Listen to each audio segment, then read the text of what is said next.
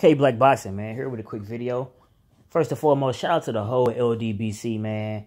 I just finished watching the last press conference for Vargas, Broner, Davis, Corlor, Charlo, Santino.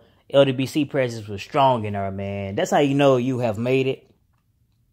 When the LDBC is hashtag all throughout the goddamn comment section, man. You know, when people are saying what's up to you, man, some people even actually said what's up to K Black, man. Hey, that's a Showtime live stream, you know what I mean? And people in there saying what's up to me, man. Hey, man, I am, you know, I am elated, man. I say that humbly.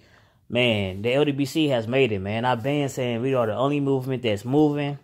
And if you don't put your blinker on when you try to merge into our lane, you're going to get ran off the road. And I 100% mean it, and I stand behind that, man. Shout out to the whole LDBC, man. Shout out to everybody in the LDBC that was actually in the comment section of that live stream for Showtime, man. Let's get to it, though. Well, I'm going to say, you know, for the most part, in press conferences, I really don't, you know, put too much into it. You know, it's people saying, it's the boxers saying what they're going to do and what they believe is going to happen in the outcome of the fight. You know, it's nothing more, nothing less. Everybody was professional for the most part. Vargas, Davis, Corlor, Santino, and Charlo. They just say what they had to say.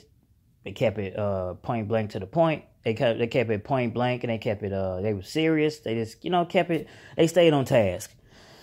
Adrien Broner, man, you know, throughout the live stream, he was like dancing and in his own little world. He had the he had the headphones on, and when it came to asking him a question, his first response was he actually took the headphones off and placed it on the microphone, and whatever he was listening to played throughout the where they was located at. And then, you know, it looked like he was joking and he was playing, but it went from being, you know, playing to being serious real quickly. It escalated real quickly, man. He called Leonard Ellaby a bitch ass nigga, as well as Jesse Vargas. He said that soft ass shit.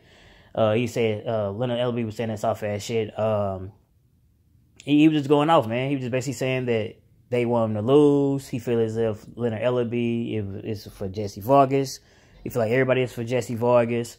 He feel as if they want him to lose so he can run off to the sunset. For the most part, they don't want to see him drive nice cars, have jewelry, have money, blah blah blah. All the extra BS he was just talking about, man. Adrien Broner is a head case. We all know that, and it showed.